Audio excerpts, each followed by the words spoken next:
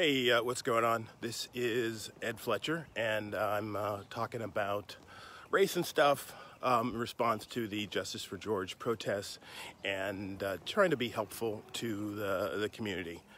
With that said, most of you know who I am. If you're just coming to this, I did want to give a little bit of background. This way. Before I jump into the topic of the day, please do continue to wear a mask, whether that's at a protest or going to restaurants or around town. It's extremely important, and I fear the side that's being influenced by the White House is influencing other people to not wear a mask because other people aren't. But you know, everybody's got to make a difference themselves and continue to wear a mask, especially when you're out and about and going around town. Okay, that said, wanted to address a few topics, and mostly about the pace of change and everything that's been happening in America. But first I wanted to talk briefly about the state of the free press and how we're all learning this, and thank my sponsor, Fred Lamora, for making me another shirt. Fred has hooked me up with a slate of shirts. This one, you don't get a free press for free. And tell you a quick story, but not to make this about me, but somebody in my feed who happens to be a Lincoln City Council person is getting annoyed about the issues I'm bringing up and the topics of conversation we're having. And in the thread about the John Sutter statue come down, he posted that, a lot of self-promotion in this, and basically accusing me of trying to capitalize on the situation for my personal gain. I didn't choose this situation. I've personally coming to this as I think as a service to the community and for those who want to support me. I thank you, and I say F off to the good councilman from Lincoln.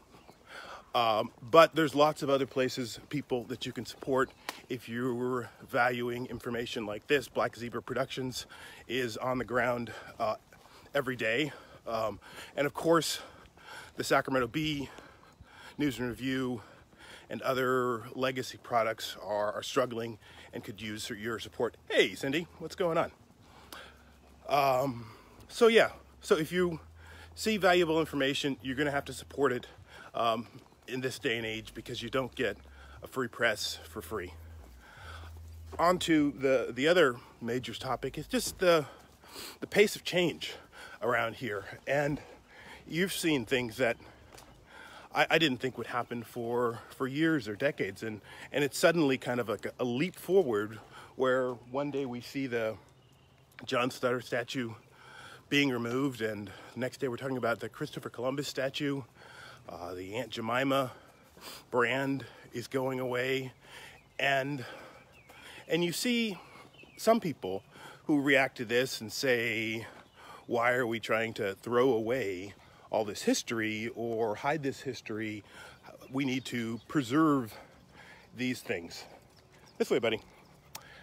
I would say to that is that, you know, we need to be more selective in who we glorify and who we raise up as champions. It's not to say that we shouldn't know who John Sutter is and to appreciate the positive things he did, but we also need to recognize the negative things we did and to also celebrate the other people that aren't being celebrated as much as the colonizers who were the first to steal the land.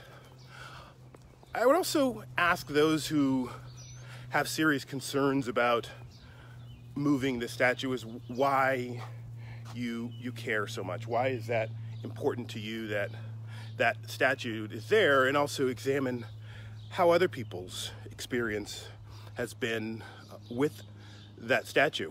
I think if you imagine the average white person, that in every era of history, things were relatively good.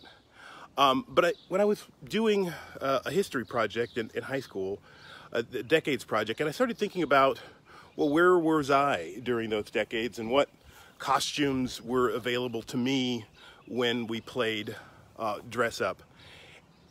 And those answers are very different for African Americans. That, like, we weren't in the same roaring 20s that you were in, and in the 40s we were at a different place, and we weren't allowed to eat where you were eating. So history is different for different people, and I think this is a period of time we're asking the majority population to think about the others and think about how other people have been impacted by this history. It's not all about you, and suddenly in this time the groups of minorities are sort of banded together to demand justice in this Justice for George case. But then in a more collective way, you also saw these important rulings from the Supreme Court on LGBT rights and in the workplace. And you saw today the Supreme Court decision on DACA. And I think in the last 4 or 5 years, I think minorities and LGBT people have been taking a lot of lumps from this administration, and it feels good that suddenly our voices are being heard a little bit more, and the courts have found in our favor. I think it's very interesting that John Roberts has sort of swayed towards the center, or is at least siding with law and order or rule of law in these cases. And I don't think that the DACA is a perfect solution to what the Supreme Court did, but at least found that you need to do things the right way if you're going to make law in America, and that doing things the right way still means something. So that's heartening.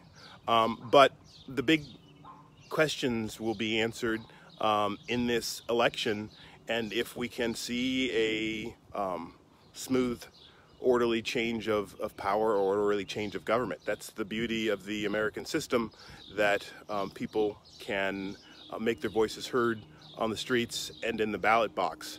And so hopefully this movement turns into tangible action, and we're seeing people trying to do that, and I would encourage you to figure out ways that you can turn energy and excitement into tangible action. There's been conversations happening at the city council level, there's been conversations happening at the school board level, and there'll be conversations happening in companies, and it's incumbent upon you to use your voice now to help make those changes, from sports to politics to government to business. Make your voice heard, and thanks for watching. Darla says hi. Hey, buddy. All right, thanks a lot. Check you later.